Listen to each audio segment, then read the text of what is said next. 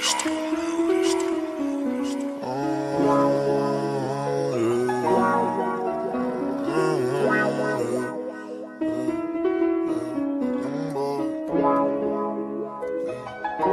know, boxing's a flip-floppy sport.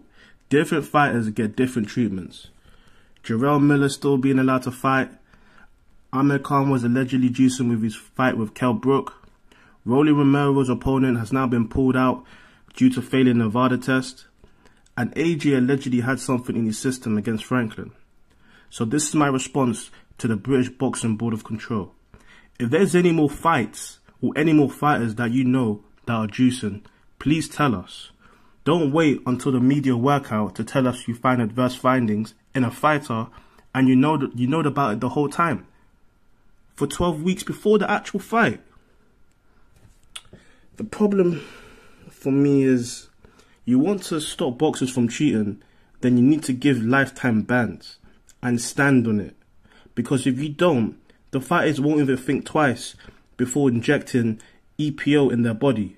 And for those who don't know, EPO was a type of steroid or whatever it is, like it's for juicing, and you have to like inject it in your body.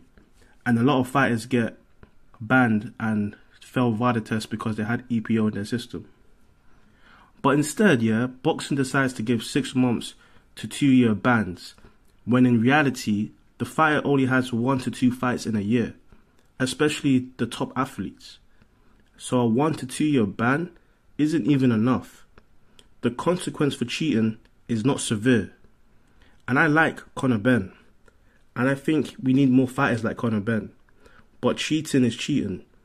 And you need to own up to it and not blame it on contaminated eggs.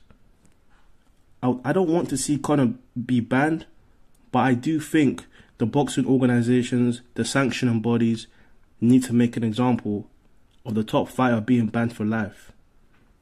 Now I hear Conor Benn may be setting to fight Manny Pacquiao, and I think that's an interesting fight. But Conor is a young bull, and I don't know what Manny is thinking taking this fight at 44 years old. But let me know what you think in the comment section. Do you think the Boxing British Board of Control and the sanctioning bodies and the boxing organisation need to start banning fighters for life? Or do you think Conor Benn should be allowed to fight again? Let me know your thoughts in the comment section. Like, comment and subscribe. JG out.